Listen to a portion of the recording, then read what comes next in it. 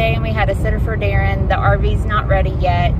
We need to stock it, finish cleaning it. I had bombed up for bugs just to make sure, and it'll take a good week to get all the chemicals out of there for Darren to be safe to be in.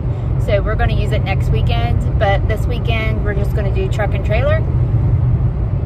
The sitter ended up having to call off because she was sick, and Allie ended up getting called off work luckily, so she's able to stay with Darren.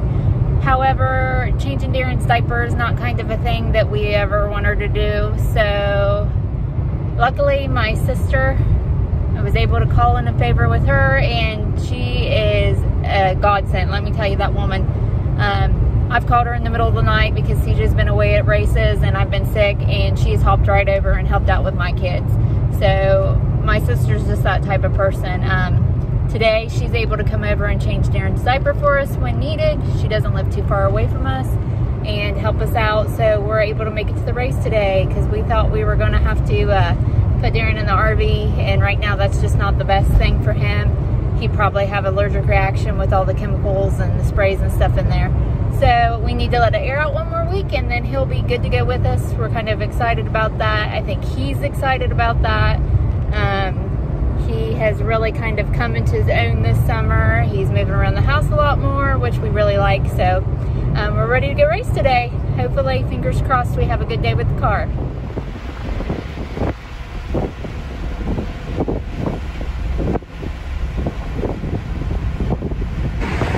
Michigan roads suck, especially on an old girl's bladder. Good lane. It's worked out a little bit now. Yeah.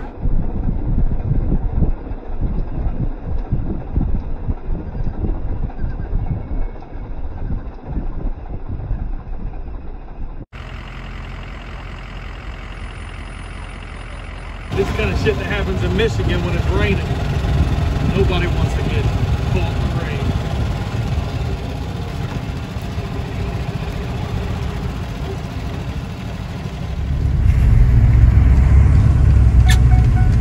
Island Dragway Detroit Hood TV for your own puddle got rained out, they called it.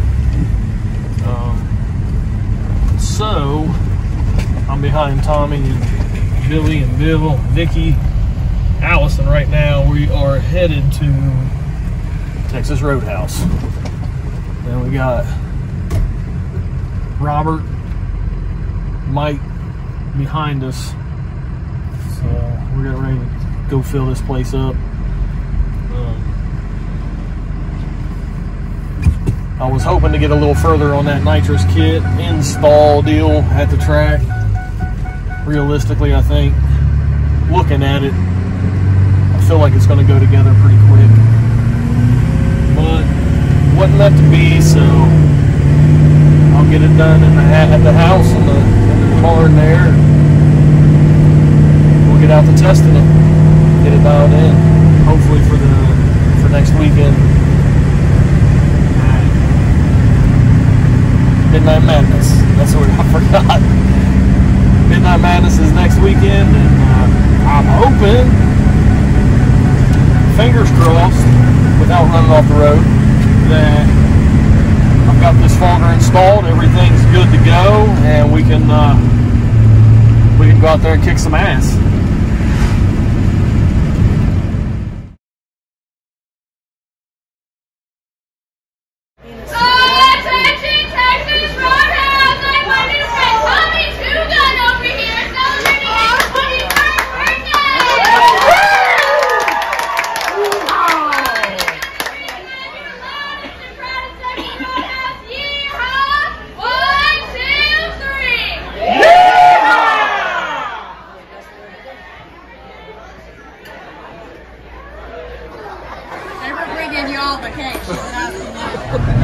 That's 2 weekends in a row I've come to Michigan. 2 weekends in a row was a wash. Fuck Michigan. Okay, so the race has been rained out today. So there was apparently a poll online. I think Ohio Grudge Racers had shared it. about Ohio not making it past the first round?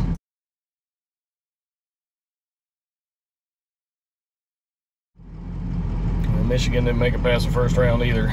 There wasn't a first round, but I haven't really read any of it. A picture of it was sent to me. I didn't really get to read or see or know where it originated from. I'm assuming the Michigan guys. I'm assuming it probably originated from the ones that's tested there for a month or a month and a half and have 40, 50 to 100 and whatever passes on the surface.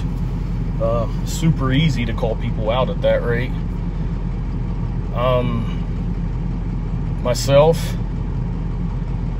Billy, and Tommy showed up there. We was there to A, we're not afraid to race them on their surface. B, see if we can make it past the first round. I understand their animosity. They're upset with us because Ohio comes to Michigan and fucks them up every time we go there. So for them to be tested and want to call us out or want to talk all that trash, I understand it. They want to beat us. So if it takes them testing night and day, they're going to do it.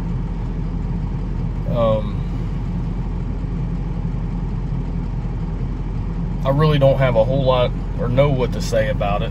I don't know where it originated from. I'm just hearing it secondhand. So I had planned on going there, mainly because I haven't been there in a while. I kind of liked those races that they had there. They were fun races, and I get to race people that I don't race every weekend. So it makes it kind of nice. So the race got rescheduled for September 10th. The race got rescheduled for September 10th. Ohio, if you can make it, go support. Let's try and bring that Michigan money back to Ohio again.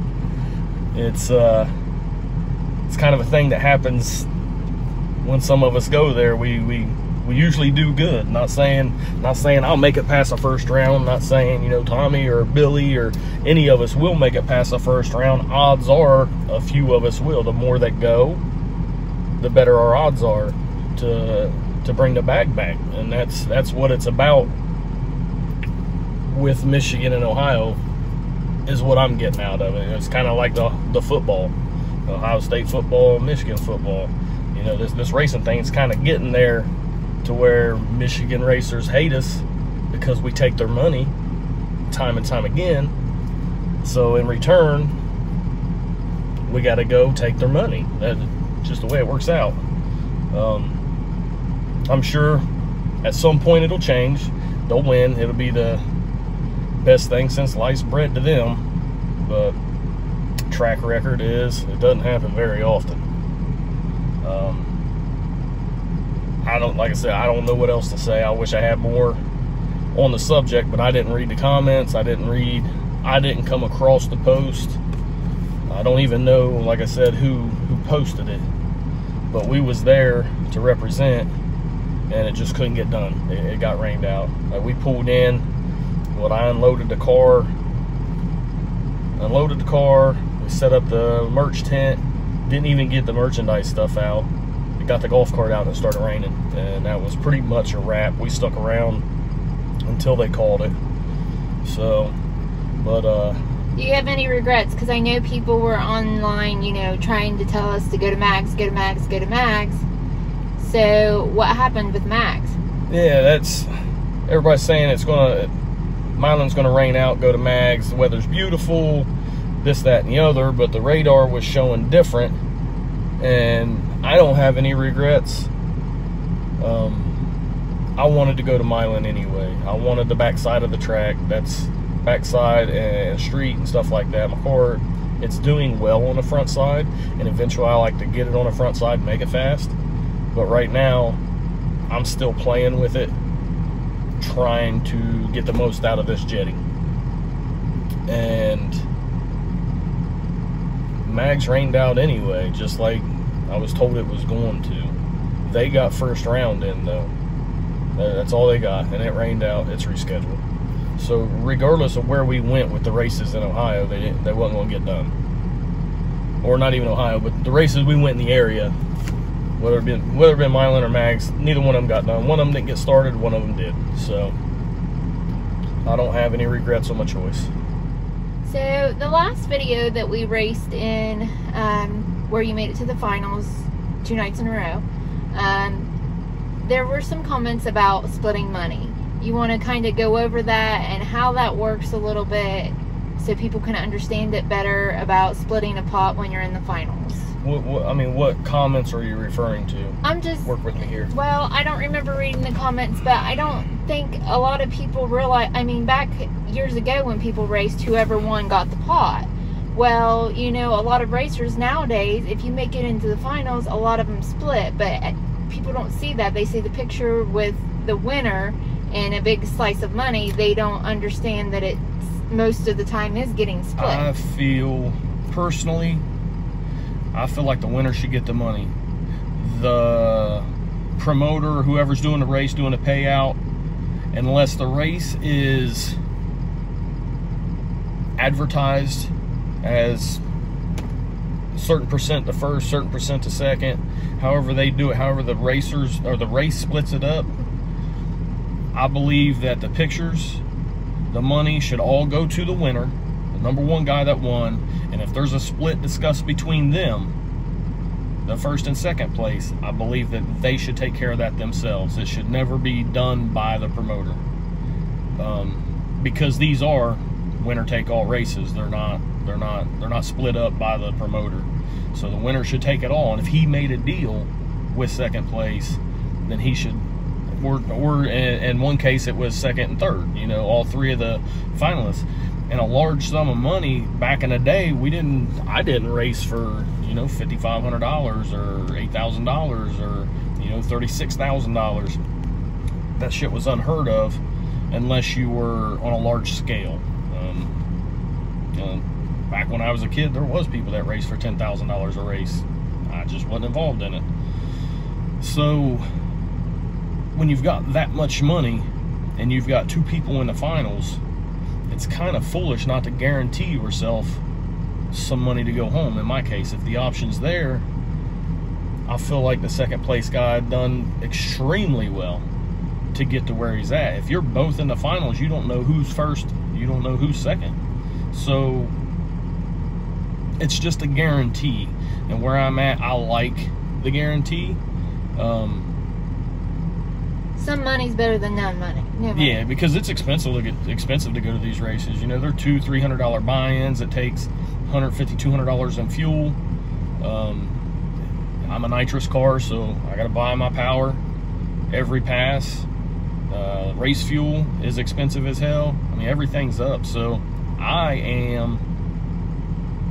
like the guarantee, and I will negotiate. I'll dick around and talk a little trash, and you know, a lot of the me begging. There was one comment, I do remember that one, about me begging for this, and I would never do that. I would race for it all. I'm gonna comment on this, and I'm not being a dick, I'm being real. When your shit's out there, you do that. Me and you race, tell me that's what you want, that's fine. And a lot of people will, you know, if you're that guy, you're that guy. Some of the best in the world are splitting. The most winningest people in the world, they're doing splits. You're just not seeing No it. prep kings, they're splitting. So that's my outlook, that's my information, and that's where I'm at on it.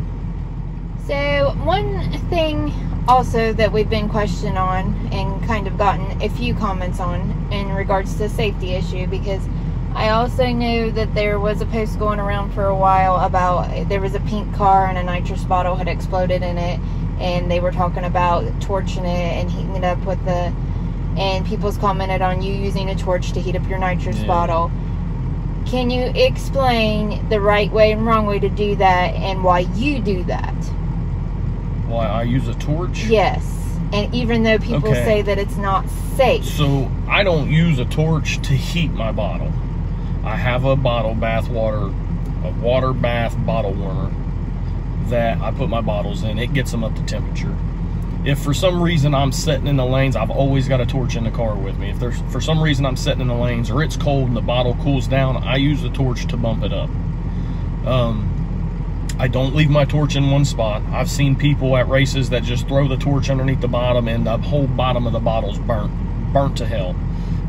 I don't do that. I'll go over my stickers, I torch everything. I'll always keep it moving, but if you look at my bottles, my shit's not burnt because I keep the torch moving.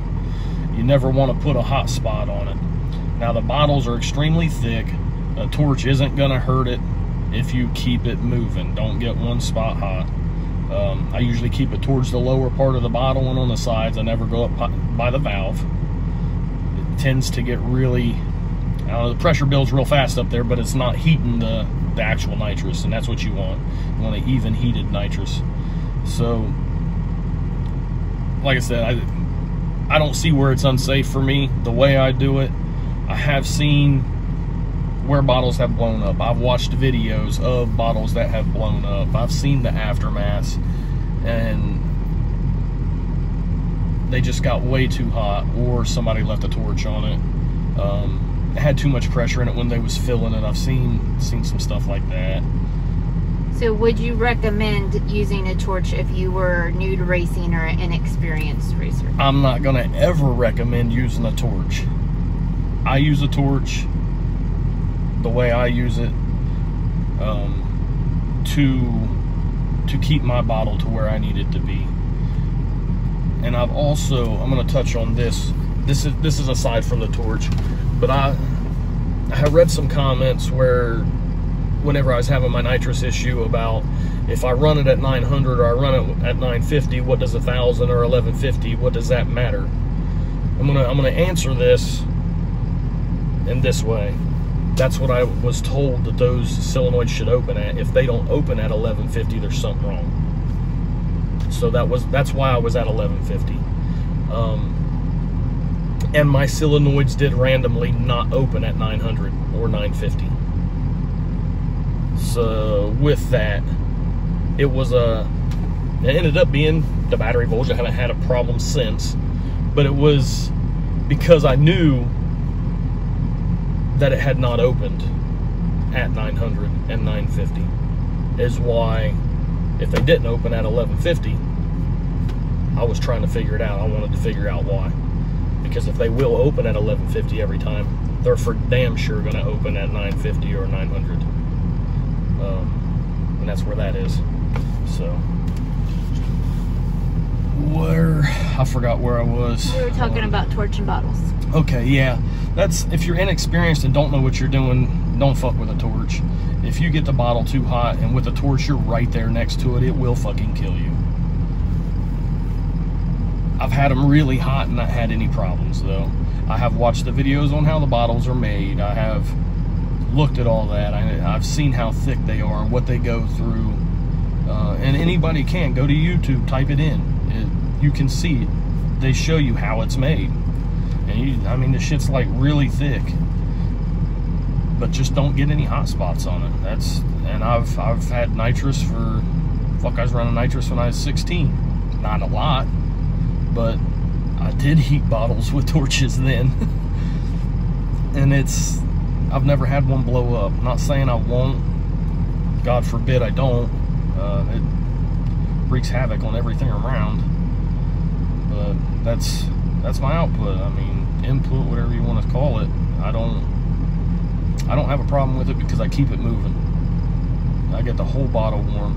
And with my water bath, I mean, the whole bottle is warm anyway. So I just run it along the sides a couple times, and usually I'm there.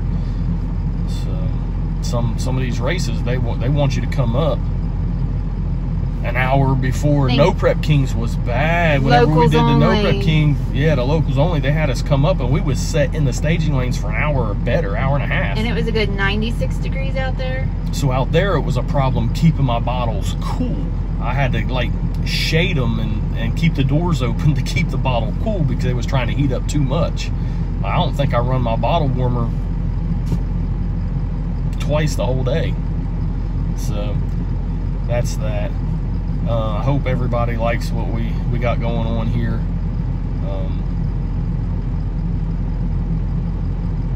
I don't know.